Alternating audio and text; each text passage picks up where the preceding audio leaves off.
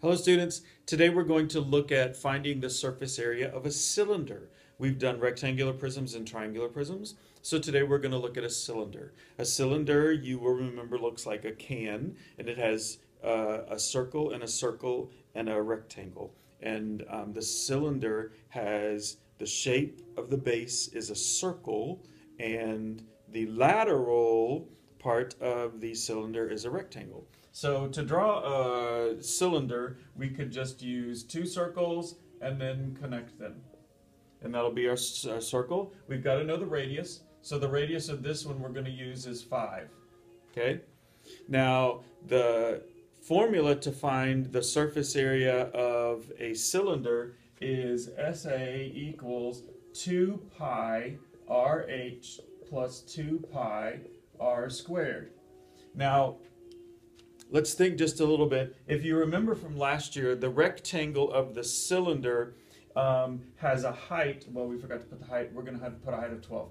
Has a height here, which is one dimension of the rectangle. The other dimension of the rectangle is wrapped around those circles. And you remember when you wrap something around a circle, that's the circumference. So that's why we have 2 pi r. 2 pi r there is the circumference of that circle. So, and then we multiply it by the height.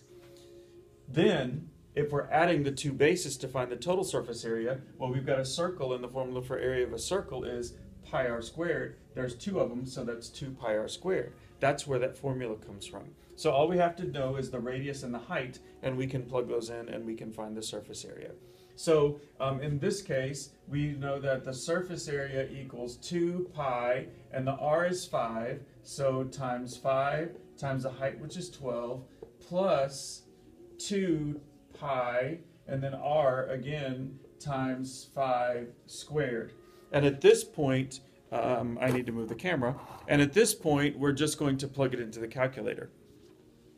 Just like the other formulas, the first part of the formula before the plus sign is the lateral area, and the last, if you continue to go, is the total surface area. So let's plug this into the calculator, and we're going to have 2 times pi, and if you remember, pi is the second squared power of key, 2 pi times r, which is 5, times 12, just like that.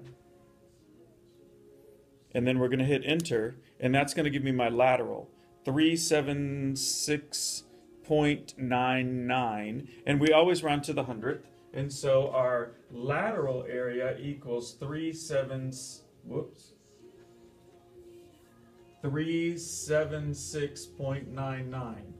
And now I'm just going to hit the plus sign, and I'm going to keep going.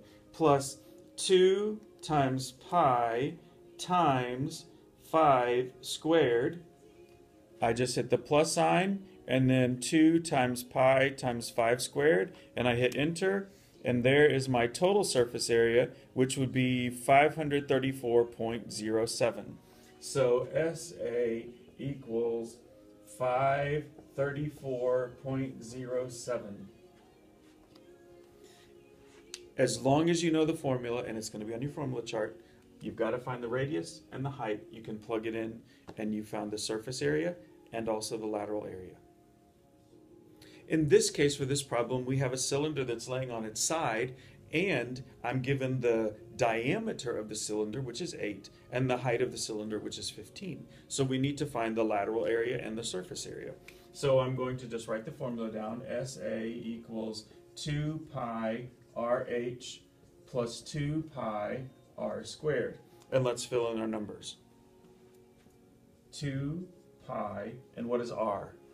No, r is not 8. We have to divide 8 by 2 in order to find the radius, and that's 4. Times 4 times 15 plus 2 times pi, and again r is 4, times 4 squared. Okay, so we're going to plug that into our calculator. 2 pi times 4 times 15, and I'm going to stop there so that I can find the lateral, and with the lateral I'm given 376.99. Dang, I didn't plan that.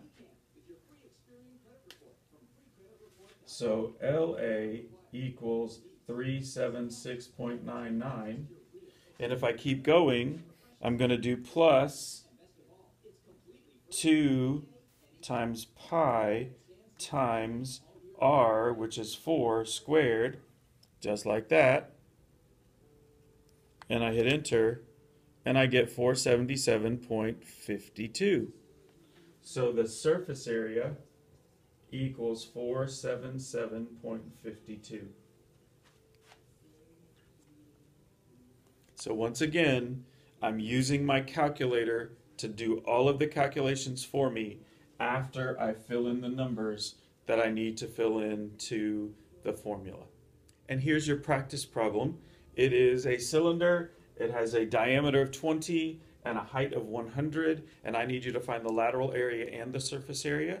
Remember, there's a calculator on your iPad. You can use a calculator on your phone. Round to the nearest hundredth place at the very end if necessary.